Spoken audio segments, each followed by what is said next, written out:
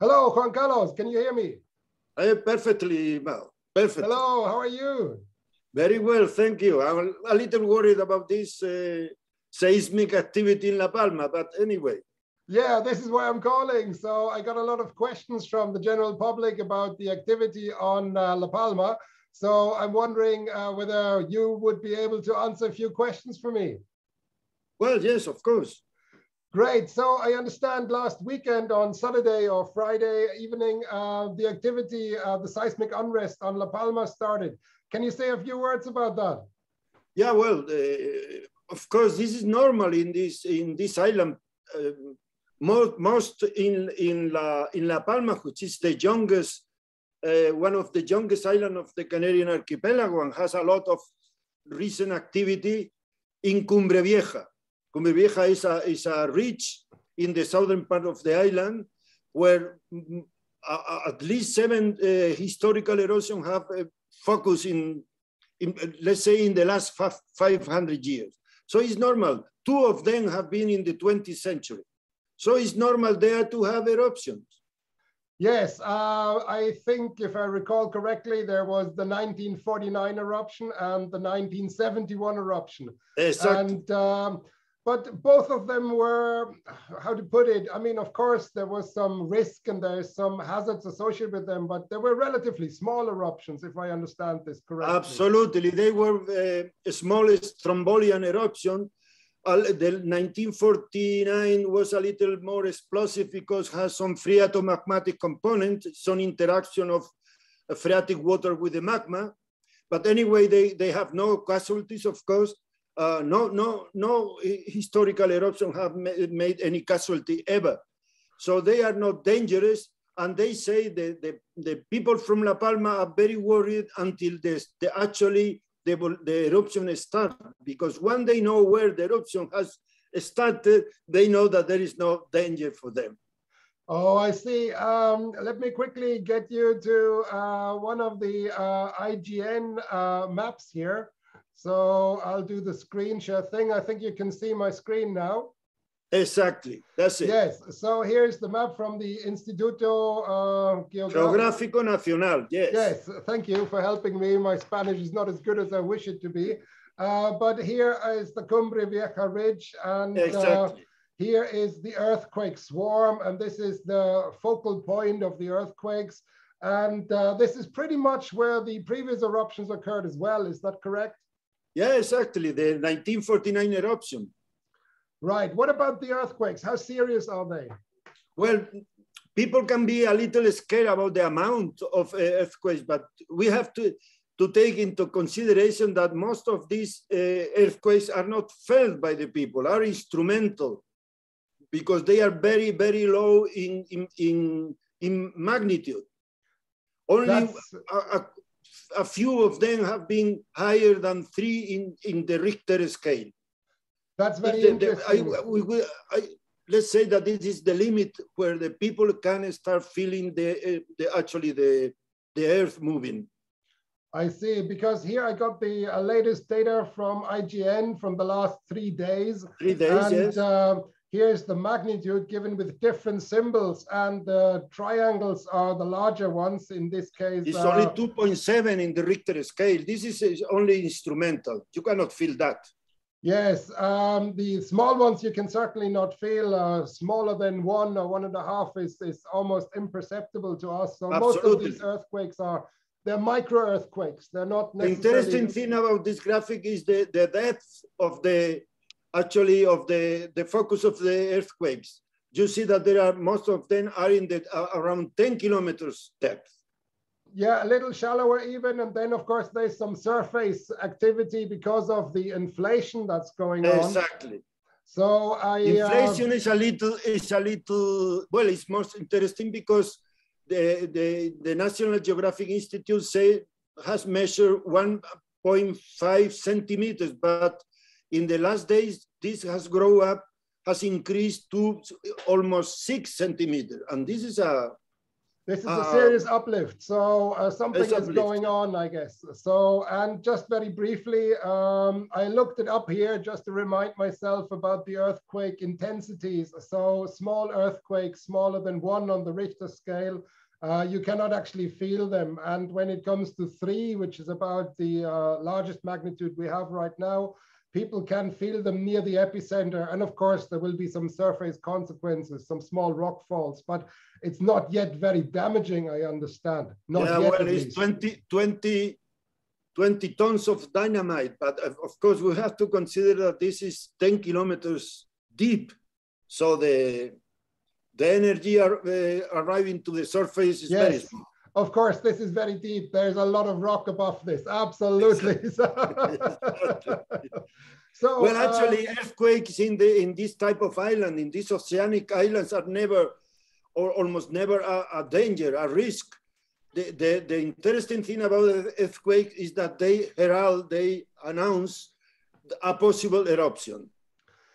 There are precursors of eruption, but of course, the eruption after the increasing seismicity, even when they approach progressively the surface, and even if there is inflation, which are the characteristic of an impending eruption, most of the time this unrest stop without any sufficient manifestation. So not always at all these crises end in a volcanic eruption. That's one of the questions I got, and I think you answered that rather well. We cannot be sure that there's actually going to be an eruption at this point. There is the possibility of an eruption. And in terms of the size of the eruption, can we say very much about this right now? Well, actually, all historical eruptions that we know in this Cumbre Vieja feature in La Palma have been strombolian. It's nothing compared to the big eruptions we see in the media, like Pinatubo or in Indonesia. These are very small eruptions that they don't pose a real hazard to the population. And also this time, the authorities are learned from previous eruptions, and now they are taking measures that are very correct and, how you say, inappropriate. That sounds extremely good, because this is one of the big worries that people have expressed, at least in emails to me, that there could be a large eruption, but it's not a highly likely situation. Some estimates, I would say that this is very unlikely to have a big eruption in this type of volcanism. Certainly all of these historical eruptions, the 1949 and the 1712 and the 1646 eruption, the 1677, and of course also the 1971, and also the 1585 eruption. They were all comparatively small. There was, of course, lava flow, these gray areas here, and there was vents here. Characteristically, they, at the top of the ridge, they made a cinder cone, not very big one, about 100 meters high or so. And then fluid lavas flow in the slopes, and some of them reach the sea. That's all. Yes. So and because the slope is very, very, very pronunciate, and there are a lot of barrancos of the lava flows normally get into one barranco and go to the sea directly. So there is very little influence in even in the houses and the crops or whatever. So really are not very dangerous eruptions. And let's hope that if the eruption happens, that this will be the case indeed. I guess my last question, and I'll stop sharing this now just to show this is the vents on top of the ridge, the Cumbre Vieja ridge. That's Cumbre Vieja, exactly. This is the steep slopes. There's a few lava platforms, including some of the younger ones. Yeah, this actually is the last one. That's 1971 here. Down here, that's right. That one. And of course, there could be some infrastructure damage, but hopefully casualties will be very low. In 1971, I think there was 2 fatalities, but they were accidents. Yeah, they destroy very little things, but also they make these platforms, these coastal platforms that immediately they use, put in artificial soil to grow bananas. And because they are very, very, very low and the climate is very good, they are the best crop of bananas in the island is those in the platform of the recent eruption. So it's a balance. Volcano banana sounds great to me. Absolutely perfect. Now, some people are concerned, and this is the last question I have for you today. Some people are concerned because over the last 20 years, there has been repeated claims that the island of La Palma could be unstable and that the entire flank of the Cumbre Vieja could collapse and could create a mega tsunami. Now, there has been huge debate about this in the scientific community. And what is your kind of feeling on that? What is the probability of an eruption causing a large landslide? Can you perhaps give us a comment on that? Yeah, well, it's impossible for a scientist to say that something is not going to happen. The only thing is that there are no signs that this Cumbre Vieja is unstable. Okay. For instance, in Hawaii, in the Helena fault system, you can see that the roads are continuously being repaired because there are cracks and there are banana plantations that go under the sea. So you see that this is moving. But in La Palma, there are not this type of signs. And also there have been a thorough study from a university in Delft in Holland, and they've made a very nice study of the stability of the Cumbre Vieja, and they come to the conclusion that this is not unstable at all. Still, we don't know in a few thousand years from in the future, but of course this is nothing we have to worry yet. Thank God. I hope you're right. And I also like to add that in the 1971 eruption, no such signs have been seen. There was no larger landslides on the western flank. So an eruption does not necessarily imply instability of the flank at all. So hopefully, if it comes to an eruption, it will be a typical eruption for the recent history of La Palma, with some vent activity in the crest area, and that is usually unpopulated area, so there is no danger for population or for infrastructure. And lava flows might come down the valleys, and then in the valley floor you will have some lava activity, but that's not strictly where people live, and therefore hopefully damage to infrastructure and to the local population will be low. Actually, the concern about this potential landslide is for 2 reasons. One is because in the Canary Islands, there have been several of these giant landslides in El Hierro, in Tenerife, and even in La Palma. There was one, but it was 670,000 years ago. That's enormous. That's an important figure in geology, and this is an enormous in human scale.